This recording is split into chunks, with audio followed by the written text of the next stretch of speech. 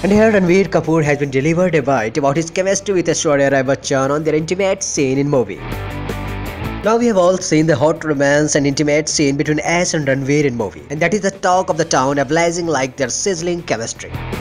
Recently, Ranbir Kapoor shared his hot experience working with former Miss World Aishwarya Rai during a radio interview. He also recalled and explained about his first encounter with Aishwarya when he was an assistant director in Aa of Lord Chale in 1999. He has told about that teenage moment and feeling about Aishwarya Rai and said that his first little heartbreak because of her.